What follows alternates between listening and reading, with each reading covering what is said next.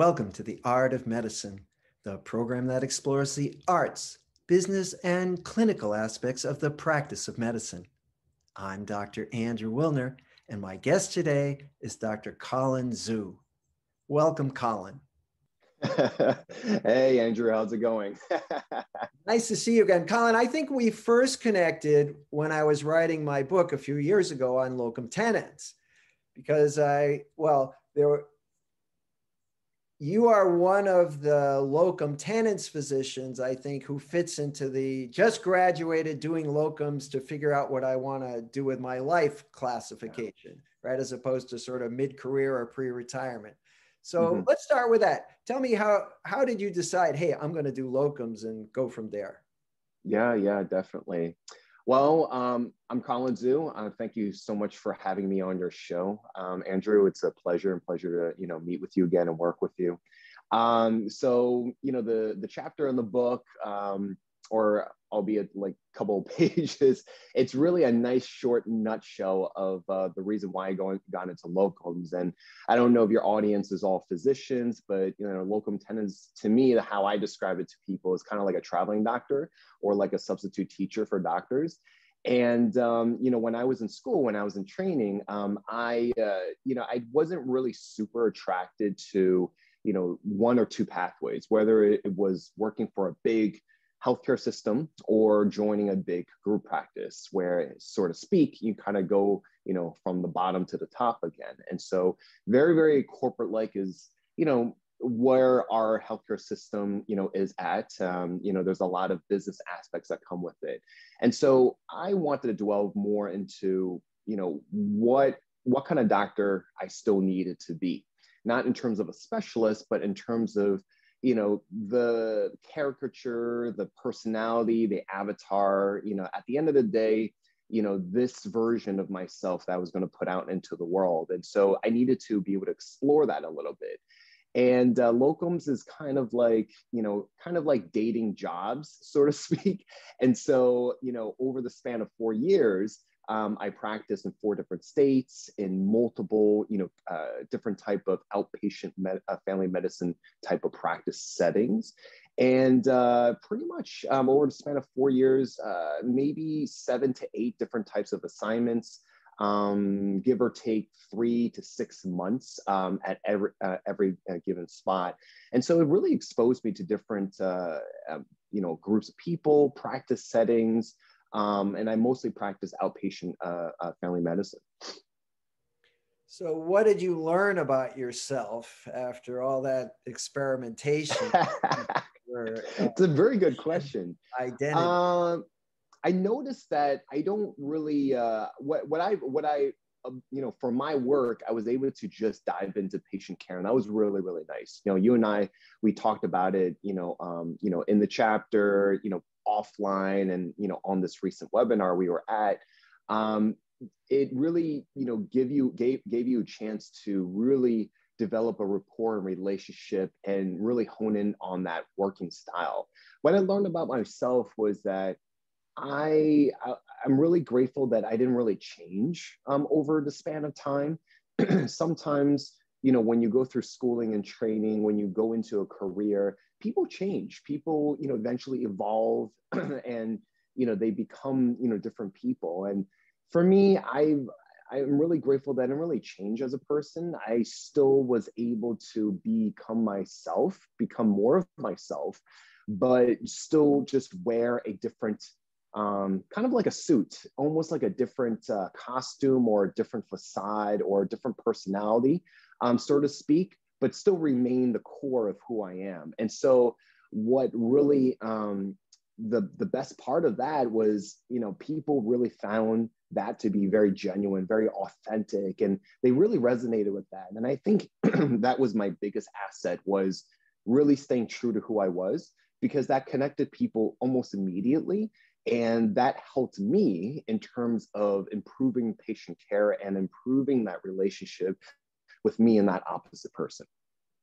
Well, I think when and this is true outside of medicine as well, but when you show up at work and you're excited and you thank God that you have that job and there's nowhere else you want to be, that kind of radiates right out of you, and people respond to that, because I know that was my experience when I had a period where I was outside of medicine, and when I went back in, I was just so excited to be doing clinical medicine again, and people really responded to that. It wasn't something I did intentionally, but then I realized, that when people have that attitude, it's kind of I hate to use the word, but it's infectious and it's contagious. And it The makes good stuff, the good stuff. the good kind, the good kind. And for me also, for those watching on YouTube, there's a palm tree kind of set there behind me, and that's just symbolic because I'm technically on vacation this week, and so we have a different setting, but I'm not actually there. But when I was doing locums sort of 6 months a year, I was there quite frequently. And so it was the flexibility of locums that allowed me to pursue other interests. Now, you have other interests. Did locums fit with that? Yeah, so around 2017, I launched a brand called thechefdoc, and basically it's an online resource helping others out there far and wide to be able to understand more about their body, their health, their overall wellness. And, really shortly, I come from, a traditional Chinese medical doctor who's my mother, and she inspired me to go into medicine. And her world is all about, preventing things and maintaining the body, both emotionally, mentally, and physically. And so I went into school thinking I was going to blend East and West, and found out that there's a lot of things that is burdened by chronic lifestyle related diseases or components or risk factors. And so I was kind of ill-equipped in my mind, through medical school and training. And so I went on a totally different trajectory, got into culinary school, got my certification in health coaching, got board certified in lifestyle medicine. And I use these combination of these things to be able to enhance my own practice and also to build up this brand. And then since then, I've written a book, I've, host my own podcast, and I just launched a, masterclass series.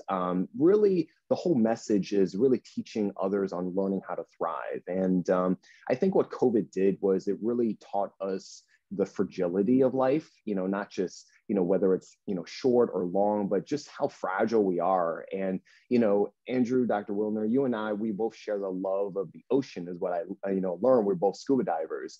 And sometimes when you're on a beach, for example, and you're looking out, you realize how small we are, right? And then when you combine that with time, you realize how short life is.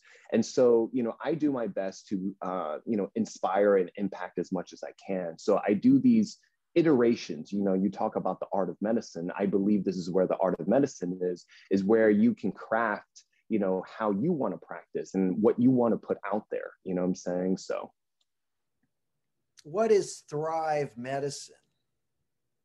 Thrive Medicine is basically, you're learning the tools and education to be able to elevate your life from, a certain point and elevating it up.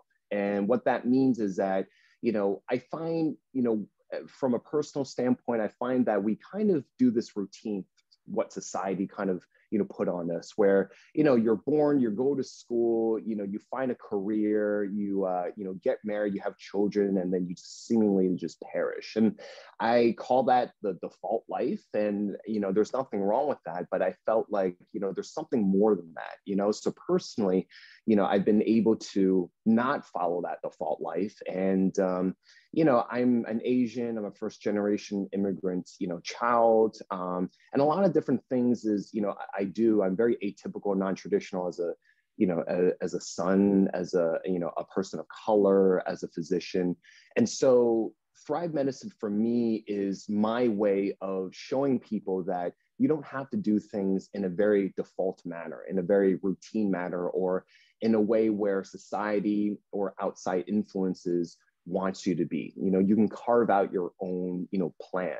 And sometimes, you just kind of have to leave yourself to the wind of life and, let it guide you as well. So, I give people kind of like an action book, a set of tools to be able to, guide themselves so they can find potential on what makes them happy and what, helps them to kind of impact others as well, because it's not about just thriving yourself, it's about thriving together as a community.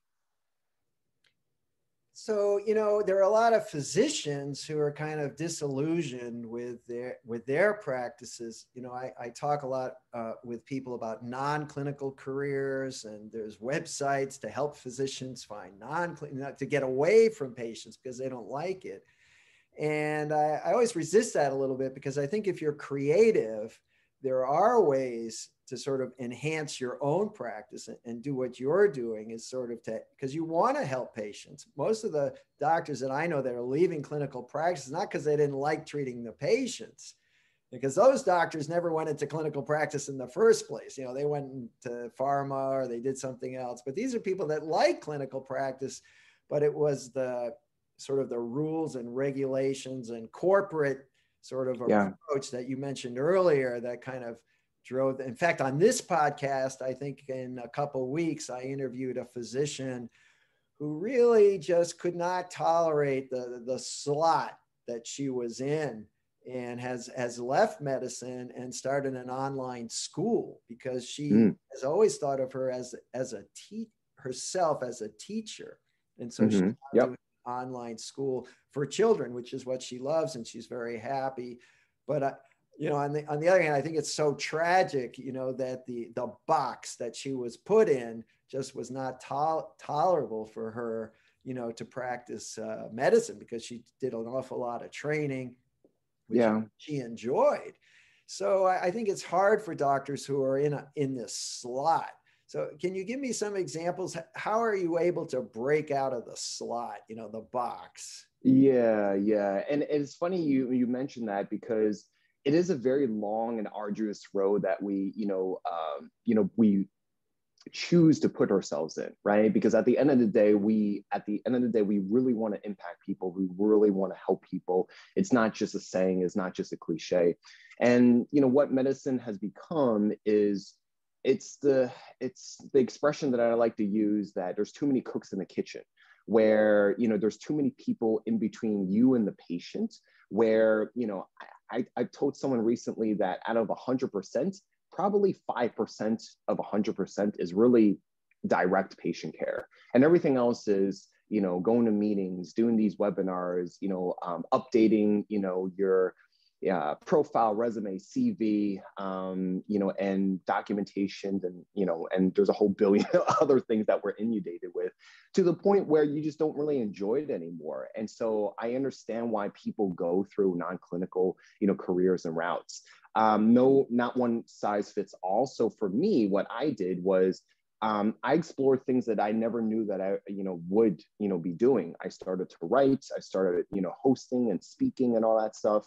And they were things that I didn't really anticipate on doing. They just kind of fell into place. So serendipitously, it just kind of fell into place. It resonated with me. I had enough energy and motivation to continue it through. And so, a lot of the things I still do to this day. And so, a couple examples is, doing the podcast, writing the book, and then doing this masterclass series, similar to your friend, that teaches others, because doctor in Latin is, at the end of the day, the root of it is to teach, right? So I think education is super, super powerful.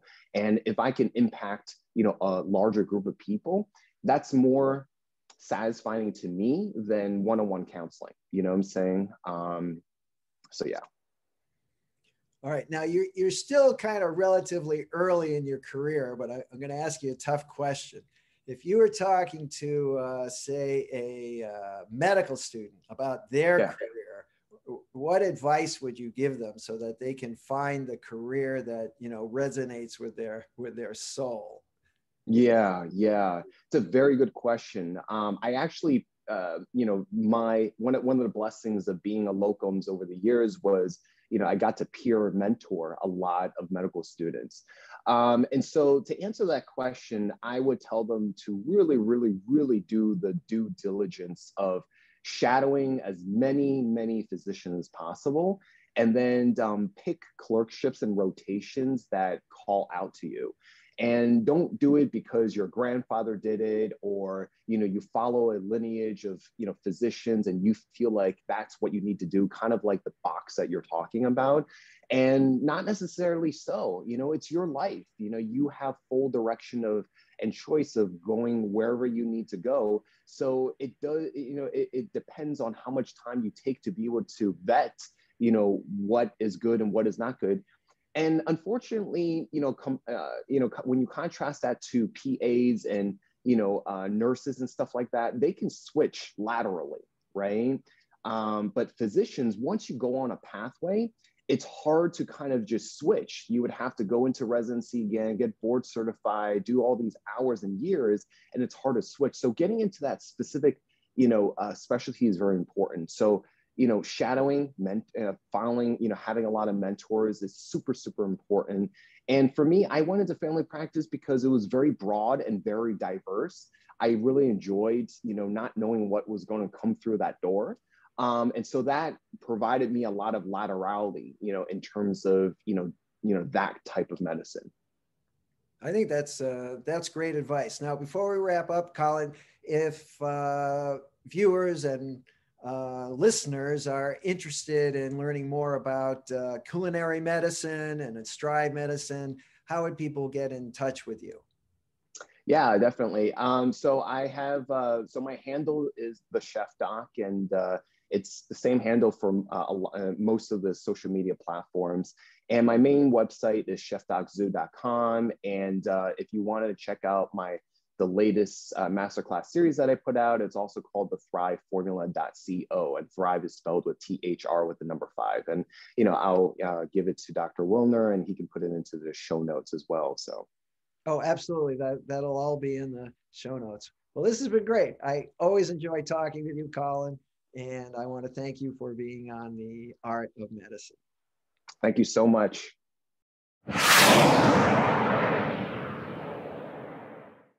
This program is hosted, edited, and produced by Andrew Wilner, MD, FACP, FAAN. Guests receive no financial compensation for their appearance on The Art of Medicine. Andrew Wilner, MD, is Associate Professor of Neurology at the University of Tennessee Health Science Center, Memphis, Tennessee. Views, thoughts, and opinions expressed on this program belong solely to Dr. Wilner and his guests, and not necessarily to their employers, organizations, or other group or individual. While this program intends to be informative, it is meant for entertainment purposes only. The Art of Medicine does not offer professional financial, legal, or medical advice.